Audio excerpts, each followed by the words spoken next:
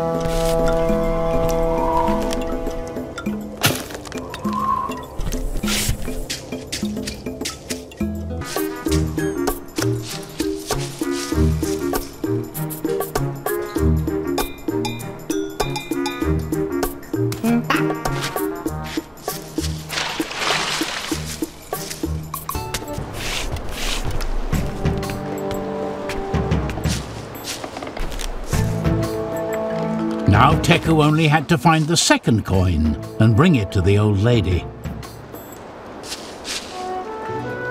Teku gave the last coin to the old lady.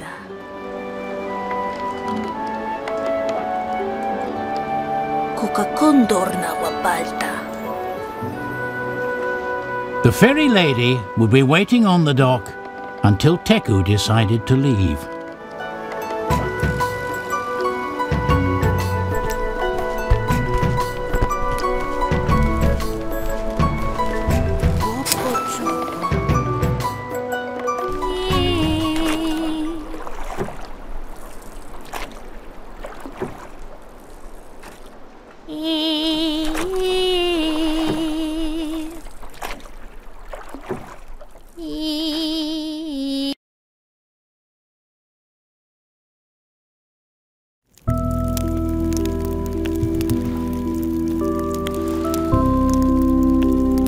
The boat moved farther and farther away from the shore, until all that was visible was a tiny speck on the horizon.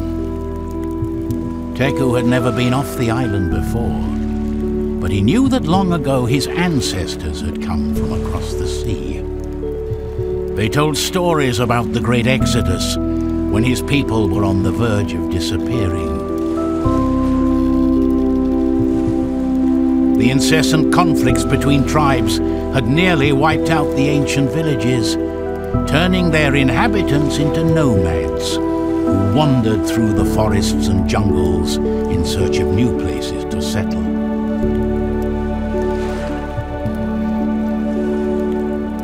Teku looked up at the starry sky. He had always liked doing that.